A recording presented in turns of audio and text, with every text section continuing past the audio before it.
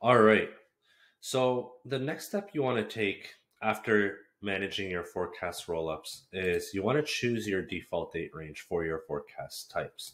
So what you'll see here is that you'll have the ability to open this up and specify the unit of measure. And what I mean by that is whether you want to view your forecast month to month or quarter to quarter. And they give you your forecast periods of monthly and quarterly. Now, one thing to note here is you cannot see your forecasts in both monthly and quarterly. You have to choose one over the other. Now, if you wanted to do both, then you would have to do customization, which means you'd have to hire developer to create a custom solution for you to be able to show you forecasts in both monthly and quarterly. And that's kind of a huge overhaul. I really would not recommend going down that path.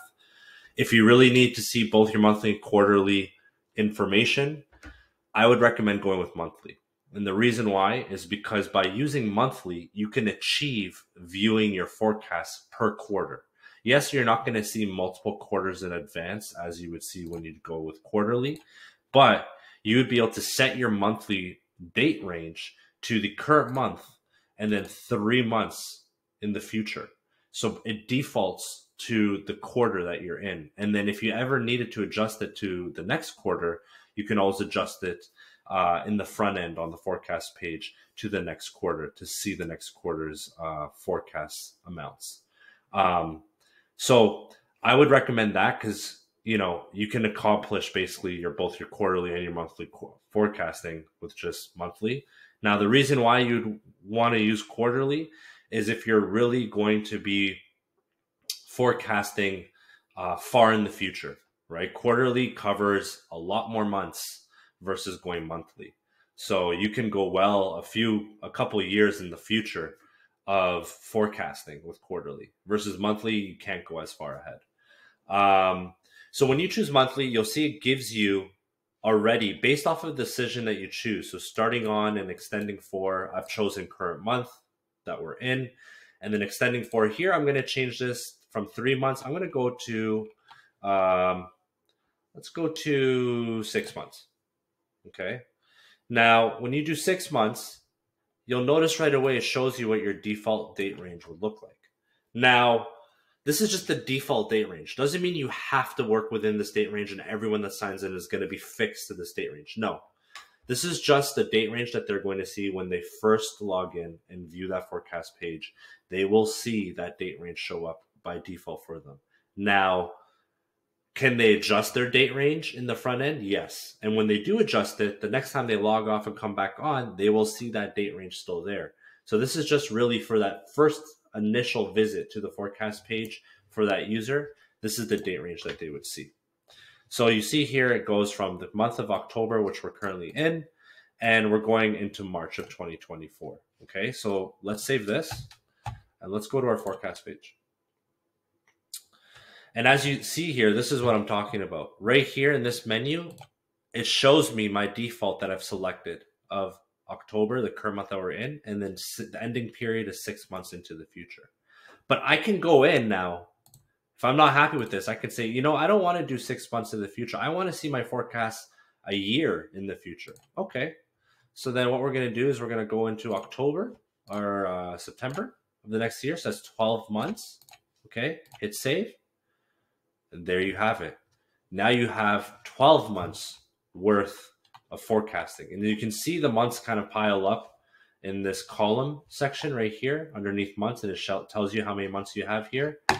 And right away, right, you can see your forecast of months for yourself and any user below you in the forecast hierarchy. As you can see here, Marco Forrester is below me in the forecast hierarchy, so I can see his forecast amounts for that particular month. So that's forecast date ranges. Now, I can briefly show you quarters as well. So if we want, we can go back into the forecast settings. We can click edit. I can choose quarterly, and we can go backwards, and this applies to both monthly and quarterly. You can start from the past, so you see 8 quarters ago, or you can start in the future, 8 quarters in the future. Or sorry, yeah, 8 quarters in the future. Now, if you start 8 quarters in the future, now you're extending further another 8 quarters. Look at my date range. I'm starting Q4 of 2025 to Q3 of 2027. So and we're in 2023. So we're far into the future. Now, if I go into monthly and I want to go 15 months ago, and then I'm going to go 15 months into the future, right? You'll see, actually, let me go not 15 months ago, 15 months into the future. So it takes you to 2026, right? But it's not as far ahead as it was when we went quarterly. You'll see that it only took us to 2026. So that's the difference. If I want to forecast way ahead, then quarterly is your option that you want to choose. Because look, now we're going to 2027. Okay, so now you're going to be able to forecast in quarters into that year. Okay, so let me actually just show you how this looks in the front end. Okay, so it's saved here. Let's go back into our forecast page. Let's reload this. Look at that. See, it defaulted to the forecast range that we set up in our settings.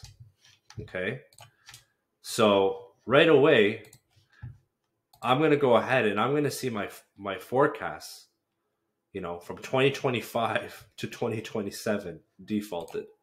Now, you'll see the 8 quarters show up here, and I can go ahead and I can forecast against these quarters. But traditionally, and what I've seen a lot of my clients do, is they just default back to monthly. And they go from the current month to 6 months to a year in the future. So it's really based off of your business, to each their own. But this is the most common thing that I see. So let's go back and let's change it to this month. So we're forecasting from the current month and 12 months into the future. Okay, let's hit save. I understand. Change settings. Okay. Now that that's done, let's refresh our forecast page, and you'll notice the quarters column now changes to monthly, right? And we're back to what we specified. Okay, so current period, and it seems like there's a little bit of a bug here because it doesn't show me the same date range as what's showing up here. That's fine. But you'll notice now when I hit save again, it does show me what I specified in the back end, in the forecast settings, sorry, or back end. You can say back end, just a little bit more technical. Yeah, that's it. All right. So that's your date ranges. This is quite a powerful setting that you would want to set up to be able to forecast against a certain timeline that makes sense for your business. Okay, the final stage, and then you're done setting up forecasts for your company or for your client. Okay, it's showing your quotas. Actually, you're not done yet. Never mind. This is not just the last step.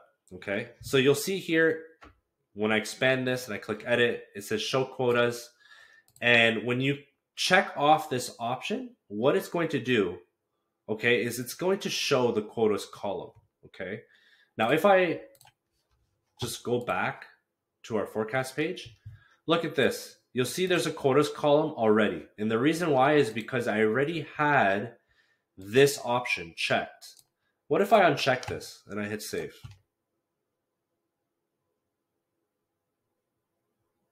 Okay, let's go back to forecast.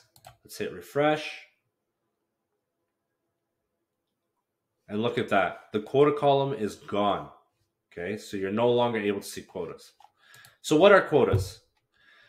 Quotas is basically the ability for your sales team to be measured against a target. A quota is a sales target, essentially. So your managers likely are the ones setting up your sales targets for their team. And they're saying, hey, for this particular forecast period, whether it's for the year, for the month, whatever, I want you to hit a certain amount of dollars for this particular month or for this particular year.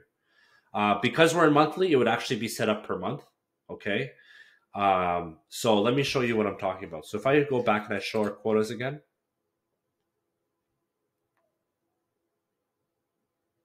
Okay. And let's go to our forecast quotas. Okay. And this is the last step right here. So you'll notice right away, it defaults to the months. It goes month to month, and it goes all the way back to 2022 of last year and all the way up to 2025 of January. And you can go in, usually it would be the sales manager that would go in and they would set up these forecast quotas. Okay. So they would specify the month for what month they want to set the quota for. And they would also set up for against which forecast type, which we discussed in an earlier video. So you'll see, I'm going to actually specify for opportunity revenue by close date. I forgot to add the by close date here because that's what we're measuring against, is the close date. And going back to the forecast ranges, your close date is being compared against your date ranges that we've set up. So because we're setting up our date range to the current month and 12 months into the future, it's going to filter in all opportunities that fall with a close date that fall within that date range. Okay. I forgot to mention that. Okay. So for our quotas, you specify the month. Let's go into October of 2023. Okay. We're going to specify for this forecast type. I'm going to click show quotas. And right here, it says assign quotas to users. And it says search people and roles. So I could set up a forecast for a particular role, whether it's my Eastern sales team or my Western sales team, however you set up your roles. You can assign your quotas based on roles or for specific users. Okay. Now you'll notice here we already have 3 users here. Okay, and each of their roles show up. So the Eastern sales team, and then the direct sales here. Okay, and I can go ahead and I can select the particular sales rep that I want to assign the quota against. Okay, now I can go and just do it one by one, or I can go ahead and select in batch which ones I want to update the same quota amount against. So that way you're saving time. You're not going one by one, especially if you have a large sales team. So for myself and Sunil, I'm going to go ahead and I'm going to assign a $1 million quota. Okay. And I know this is pretty aggressive, right? But let's just say it was $1 million for the month of October. Okay. So I'm going to go ahead and hit save. All right. And that's it. You'll see now that $1 million has been assigned to both Sunil and myself for the month of October. Now, if I change it to November and I hit show quotas, you'll notice it refreshes and it shows you the quotas for that particular month. Because we haven't assigned quotas yet for this month, you're not going to see anything. If I go back to October and I hit show revenues for this forecast type, you'll see that my $1 million quota has been assigned. I can always come back and adjust my quotas going through here. Another way you can adjust your quotas is you can import directly into the quotas table. Now, the quotas table is called forecast quotas. And I feel like that is a more efficient way of doing it.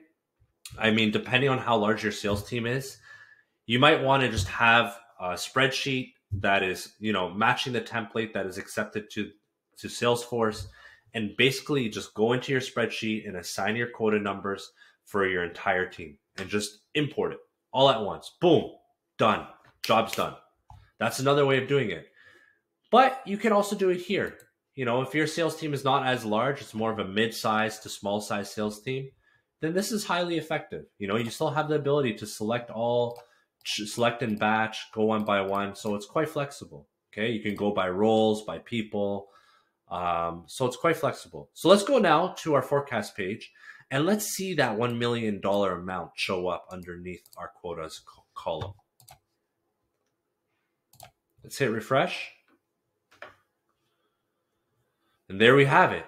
$1 million for the month of October. If I expand this, I see both myself and Marco Forster's opportunities show up.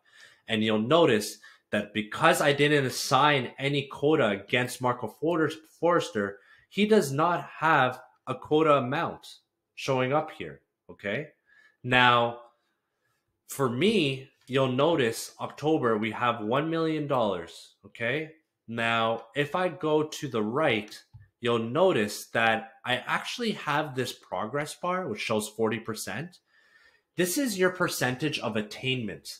So this is what it's doing is it's taking your opportunity amount sum for that particular month, and it's comparing it against the quota amount that you've set up.